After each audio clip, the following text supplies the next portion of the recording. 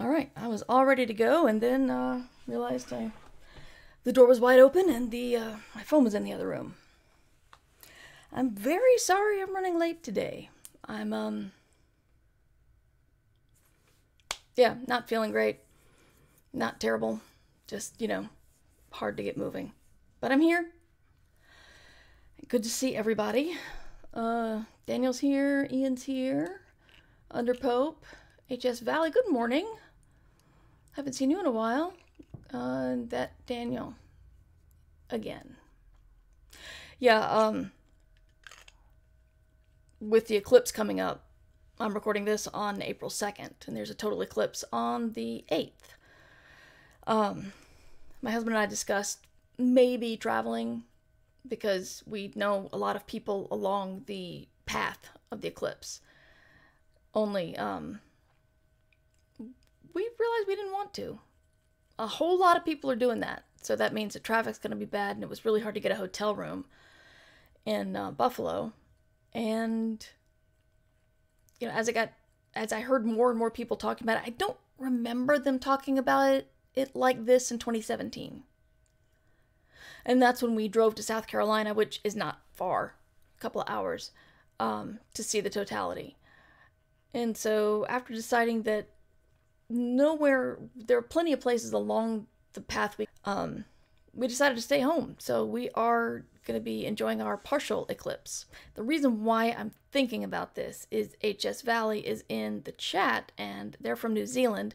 And my friends were talking about traveling to New Zealand in 2028 to see the totality there, which sounds pretty exciting. I've been wanting to get back to that area, and I was going to in 2020, but y'all know what happened there.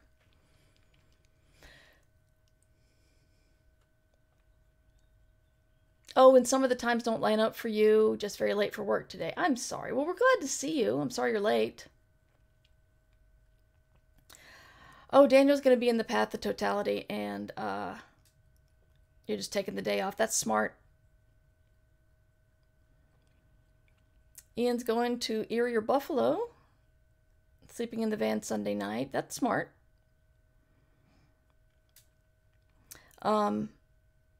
So yeah, it's an interesting thing, and I gotta tell you, if you have never seen one, I got a very stark feeling of, this is why it became very clear to me about the folks a couple hundred years ago who thought that it was a sign from the gods, because it is extreme.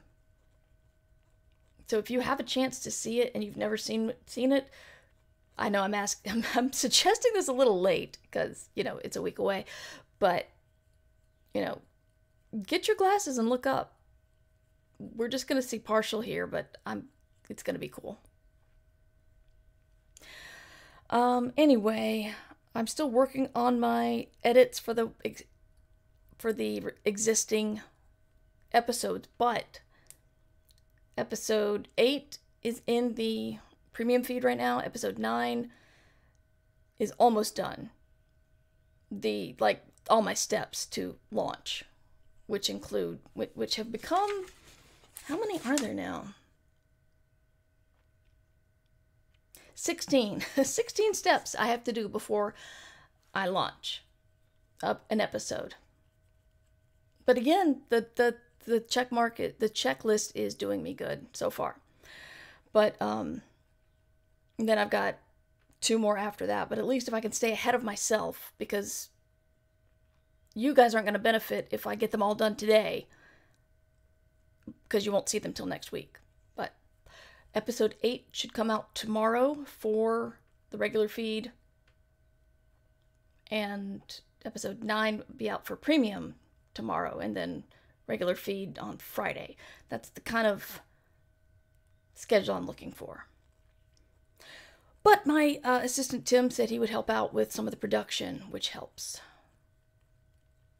And I guess that's it for me with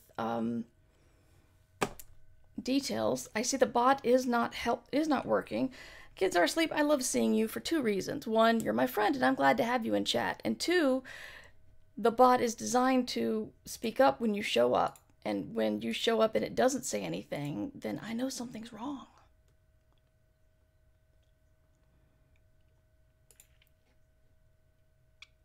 Okay, so my shoutouts are broken. I thought I fixed that last time.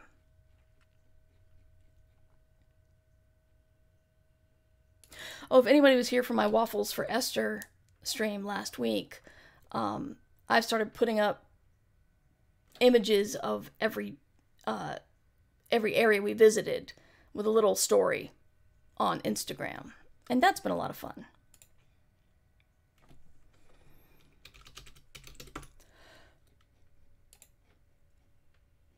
So I'll probably be doing yeah, I'll be doing And Alone next. Hopefully tomorrow. We shall see.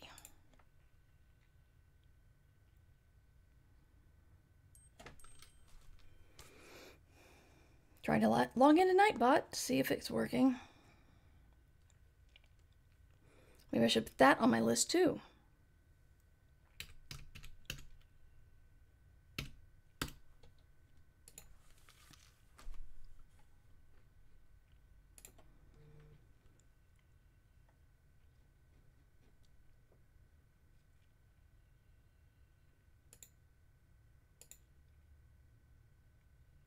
Hey, kids are asleep. Do you think you could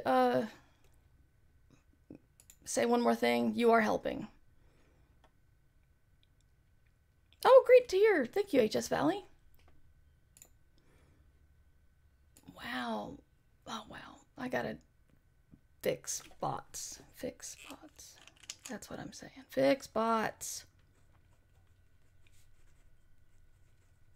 All right.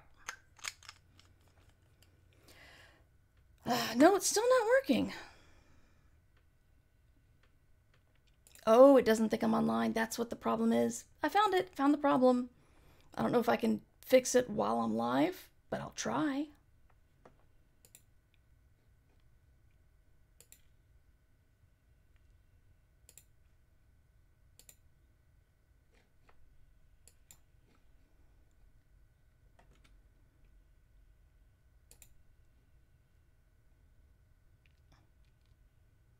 Okay.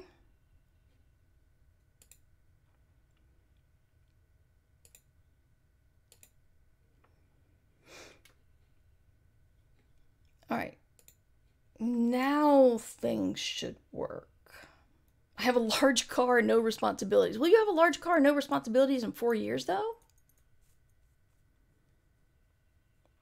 Who knows? We will be in touch. I think Australia is going for a Worldcon bid sometime around that in those couple of years.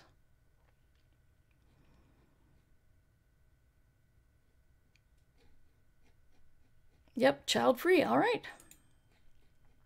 Now I gotta find out which Australia.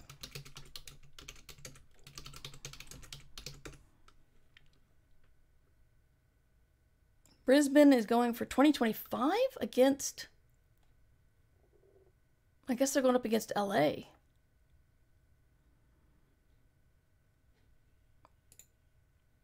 Anyway, also I can say now that Valerie and I and Preemie are all Hugo finalists in the category of semi-prozine, where Escape Pod got another nomination. So very excited about that. It's the kind of thing where if you... It's kind of how I feel sometimes when people tell me they listen. Because I know people listen. I've known it for a while. 20 years. But sometimes when I'm talking and recording, I think, oh my God, that one person who said they listened, they're probably listening right now. Oh God. And then I get all weird. So I try not to think that very much. But also, you know, if you look at the Hugo nominations, it's like, of all the magazines out there, they thought we were one of the 6 best. And that is scary. I don't know if it's imposter syndrome or what, but it's we're very, very excited to be part of that club again. Brisbane Eek. Why Brisbane Eek? I gotta know.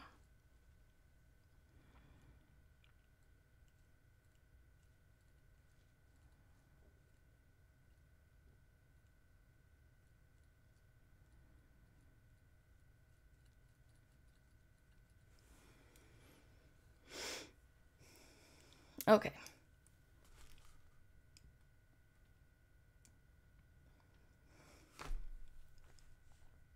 I guess we'll get started. I got my support gelatinous cube. It's awesome and intimidating. Yeah, kids are asleep. And the bot works.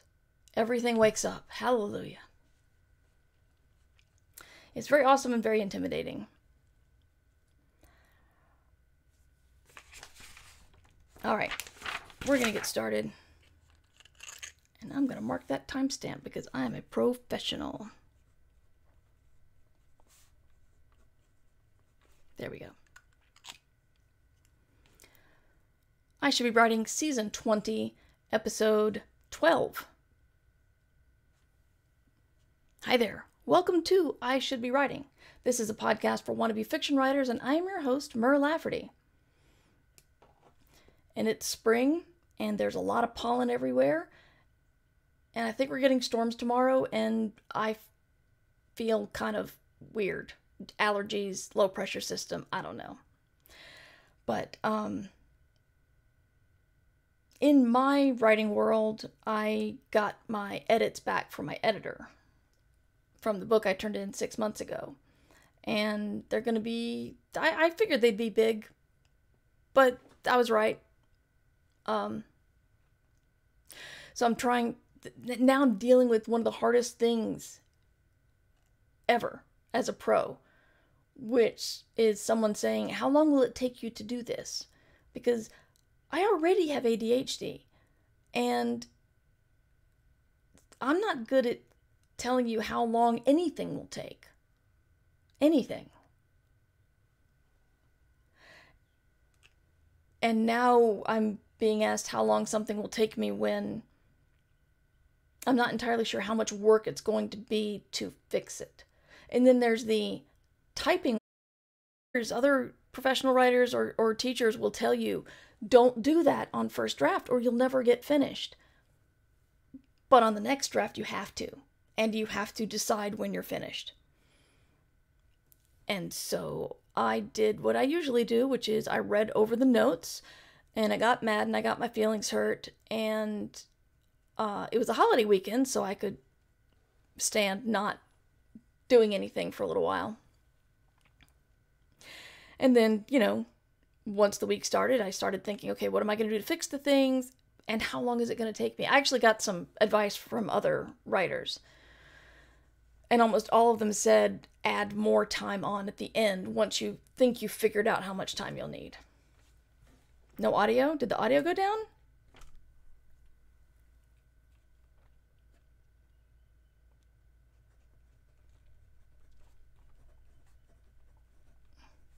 Can someone tell me if they're hearing? Shit, I don't know what to do.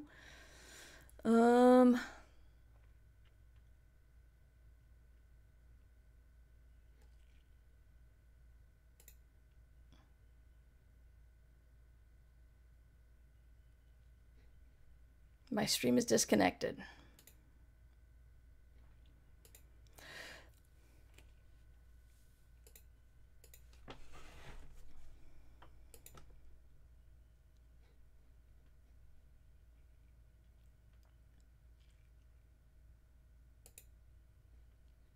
Okay, it says the stream quality is good.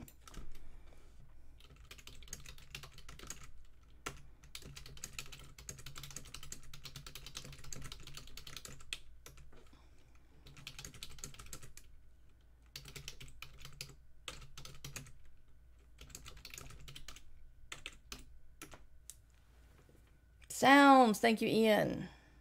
All right, whatever that was.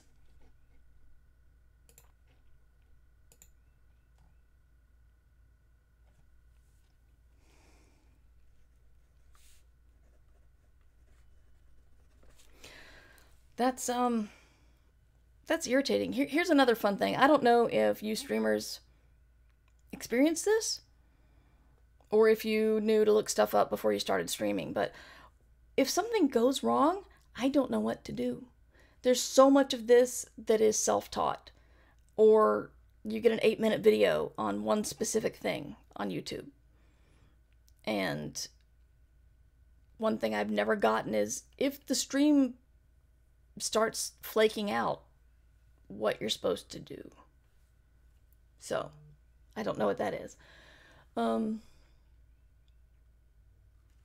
Sorry about that. I was talking about something. What was it? Editing. Froze, colors, no audio, and then good. Yeah, I don't know. I finally found a little notice saying that the stream got disconnected a couple of minutes ago, and then it says the quality's good, so don't know. I didn't do anything.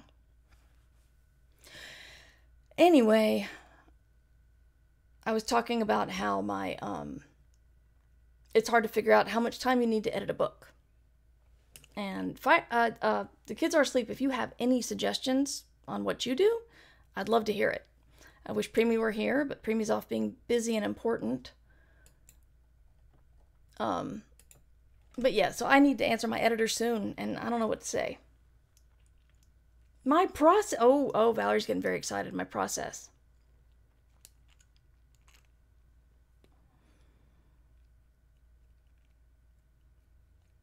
I did get a good, did do some ideas in the car when I was driver or a pen on me. My software programmer husband had a notepad and a pen in his car, so that was a little embarrassing, but still ultimately helpful. So I took a couple of notes, and this is on my next book that I'm taking these notes, because the next book is still fun. All right. Valerie says, first I make notes as I'm writing about stuff I know I want to change. Yeah, I think I did that when I turned it into my editor and I said, here, I've made the deadline, but I know there's another draft and these things are going to be fleshed out or changed. Second, I reverse outline when I'm done, revise my outline to say what I actually wrote instead of what I planned to write. Okay, this is all very good. Hope people are taking notes.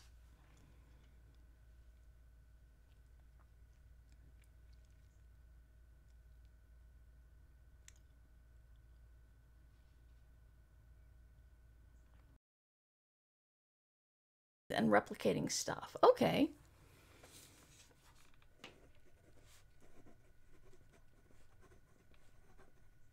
So, in theory,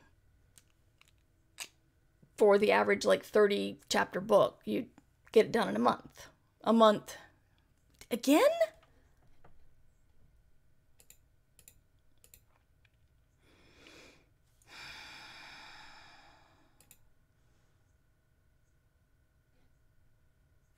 All right.